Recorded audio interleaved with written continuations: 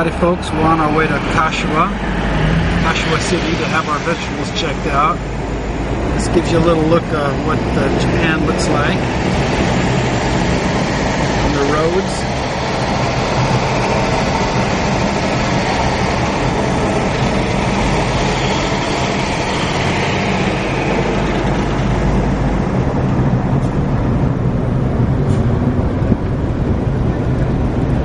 That's Broom. Hi, Mom. I'm Mom. We're here checking out the radiation levels here in Kashiwa. This is all due to the Fukushima disaster.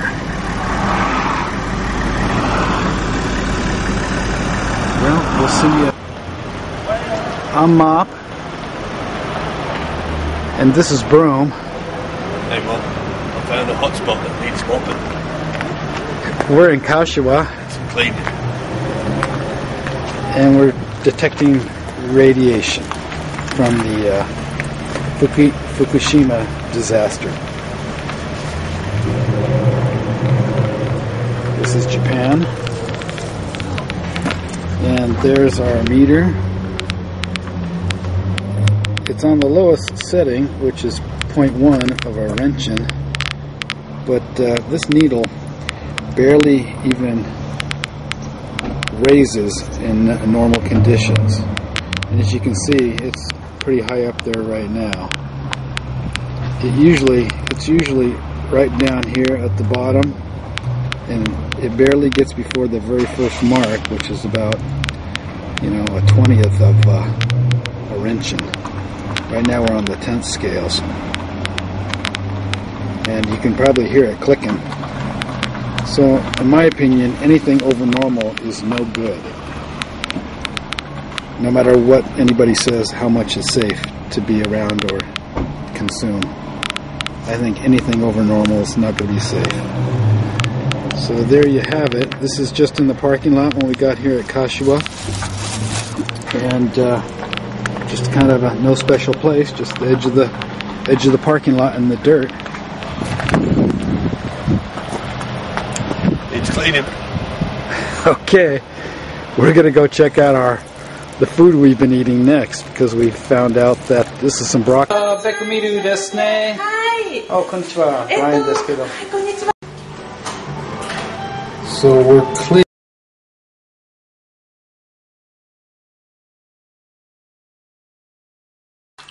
Okay, folks, here's a little information on Bekumiru.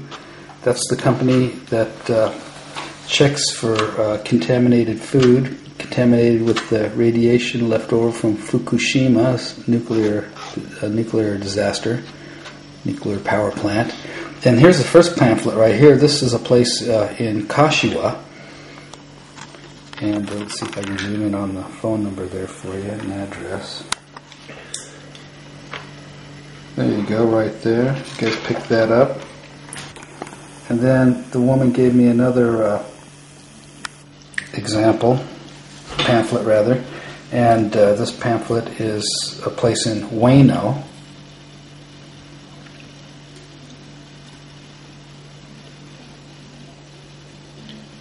There it is. There's the information if you want to go check it out. Then they also had this little handy map that was in there. And she says that the helicopter flew over on the 11/11, the date 11/11, 11th month 2011, and mapped out where all the cesium 134 and 137 had fallen out. And if you look at the map, the red zone up here is the Fukushima area. Red is the most densest level. Yellow is a little lighter, and then consecutively goes down in color. And see, Tokyo, Yokohama is right on their side of this bay to the left there. This is the Chiba area here. And there's the Kashiwa area that we're in that has fallout. And down here, this is the Izu Peninsula. And let's see, and Nagoya is further down here. Izu Peninsula, Mount Fuji right there. Seems to be kind of clear all in this area. But there's the Chiba and Saitama area over there. And as you can see, it all drifted, inland all the way over through these prefectures. Kind of go a little closer, maybe you can, for those of you that can read kanji.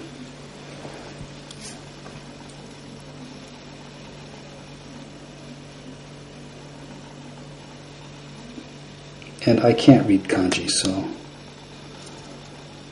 I'd have to look on a Romaji map.